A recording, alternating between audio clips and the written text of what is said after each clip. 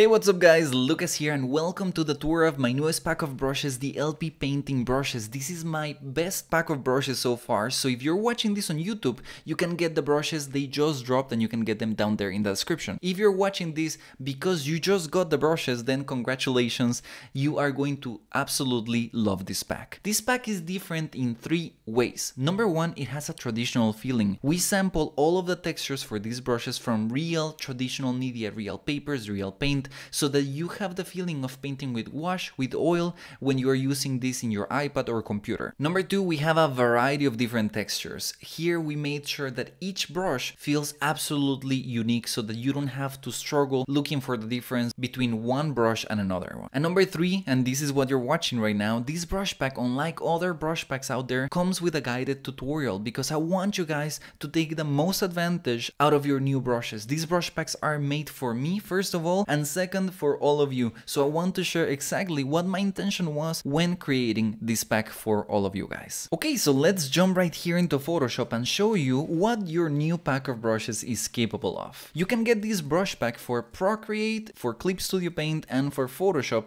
And even though I'm gonna be showing it to you right here in Photoshop, know that all the brushes were adapted for each software so that they work as similarly as possible. There are going to be some small differences, but hopefully you're going to have a smooth transition if you are like me and you work in different softwares. So there are 60 brushes that come in your pack, 50 brushes that are the main body of your pack, and 10 brushes that are a bit of a bonus that I think it is absolutely essential for any digital artist out there. As you can see, the brush pack is divided into 6 different packs. It is divided this way so that you find your way faster in your pack instead of losing time trying to find your way and find which brush do you want for what. The first pack, the bonus essentials, is meant for you to create smooth illustrations like these ones right here. These illustrations don't have as much texture as the other ones and they give you a more digital vibe. That is why this pack is called Bonus Digital Essentials. The second pack is the fine brushes, and just like the name says, here is where you're going to find all the brushes that you need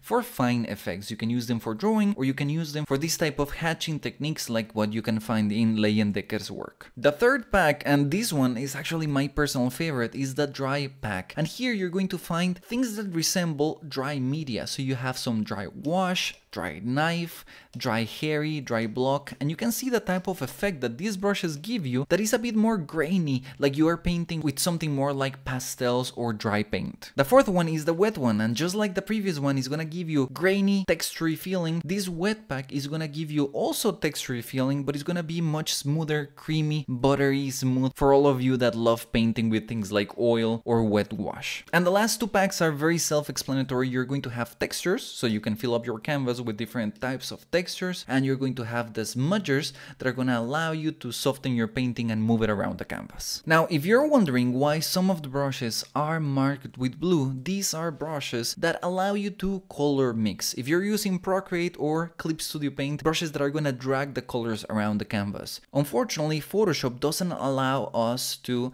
activate that color mixing capability, so that is why we have to come up with another pack. And if you're using Photoshop, you're going to have these 5 little extra brushes that are the mixer brushes, the mixer wash, dry, oil, etc., that are going to simulate what these other brushes are capable of, but they are going to have their own kind of unique flavor to them. So they are going to drag the colors around the canvas and actually give you some of the most realistic traditional effects out of the whole pack. Unfortunately, because of the software limitations, we cannot have these brushes in all the different packs, so only you guys in Photoshop get the bonuses because you cannot have color mixing. Something super important that I want you guys to take with you is that these are way too many brushes. I don't want you guys to waste your time trying to find your way and trying to find which brush to use instead of spending that time painting. So I want you to already know that there are going to be some brushes in here that are going to become your favorites, and those are the brushes that probably you're going to use for 80% of your painting. I want to share with you these brushes right here because these are my personal favorites and the ones that I use most of the time. They are my favorites. That doesn't mean that they are going to be yours also, but I wanted to share them with you because maybe they're going to help you to make this pack a little bit less overwhelming so that you have maybe a start line, a start place for you to find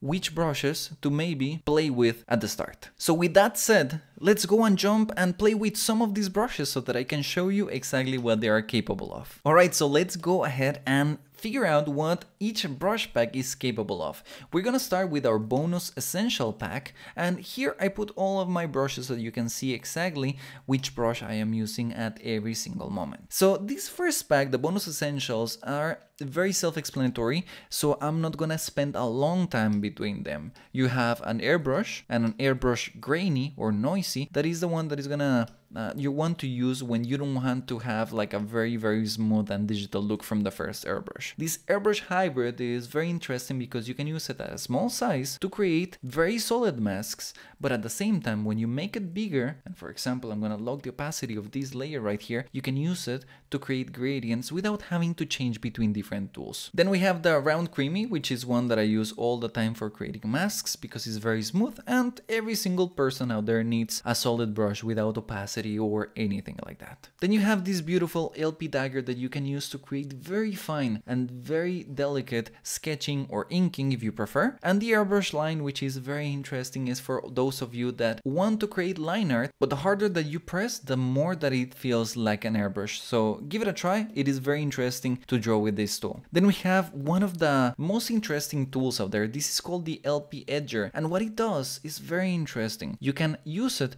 to create folds around your shapes because it has one hard edge and one soft one, so very versatile for creating, for example, wrinkles on the face and things like that. Then we have a regular ellipse with opacity, so you can paint with this one. A lot of people like it. I personally don't use it a lot, but it is very useful to have it in your set. And then we have a very essential tool. This one, because of the popularity of the artist, reminds me a lot of Sam Yang or Sam Does Art style, because he uses this tool all over in his art. And I actually find that it's very nice to add a little bit of this in almost every single painting. Even if it's painterly, it can have something like this to help the texture in your painting. That is the bonus essential, so let's go down here into the fine brushes. The fine messy is a great tool if you want to fill up spaces. Most of the time I use it because it gives me very messy results, so if I want to fill up a shape with line art, I can use this one right here and scribble around to fill up my shape with this. The fine gouache is a beautiful brush if you want a more painterly effect, but from a brush that can go very fine like this one. You're gonna find something very similar also with the acrylic, but you can see it has more texture, and this fine translucent is actually the one that I use most of the time for my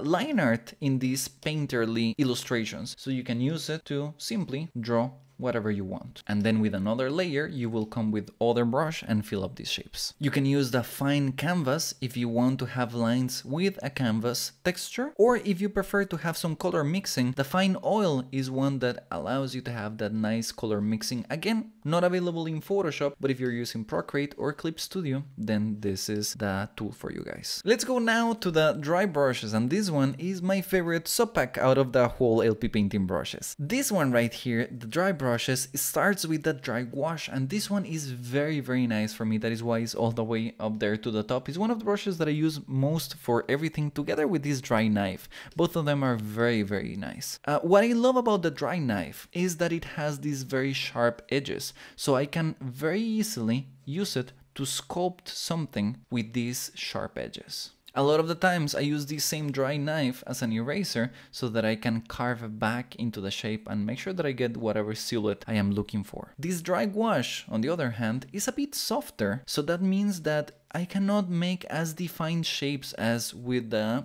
dry knife, but what I love about this one is how natural, how traditional it feels in comparison with the other brushes, so I love the texture that it has. Dry flat is very similar to the dry knife. In fact, the shape that they have is the same one, but you can see that the texture is much harsher on the dry flat. Another that I like a lot is this dry hairy that you can use for creating a more soft, hairy, bristly effect. But if you really like bristles, then you can use this dry bristle that is very similar to, if we go up here, to the rake, but you can see that this one gives you a more digital look, while this one that we're just using here, the dry bristle, gives you a much more traditional, organic, full of texture look. The whisker is very similar to the bristle, but it has fine bristles, so you can create a finer effect. From the wet set, my favorite brushes are the wet knife. Similar to the dry knife, this one has the same shape, but it doesn't have nearly the same amount of texture. So you can see that it gives you a more buttery effect. And what you can do with this one, if you're using Clip Studio or Procreate, is that you can also mix the colors in a very nice way between them. So this one I use a lot also. Wet acrylic, similar to the wet knife, but it has a tiny bit more texture. So if you are looking for more traditional texture, or what I would say something between the wet knife and the dry knife, you can use this wet acrylic and it's gonna give you very nice effects. Wet oil is my favorite brush for mixing colors. So that means that I use it a lot in Clip Studio and in Procreate, but not so much here in Photoshop, because here it doesn't have that property of color mixing. But if you're using the other two software, then make sure to give wet oil a try. From the textures section, you cannot go wrong with any of the brushes. All of them help you a tiny bit to create some type of different texture. So one that I use a lot is this one right here, the texture impasto. I really like the texture that it gives me. If you use it in low opacity, you can see that it gives you all of that very nice canvas impasto technique or texture.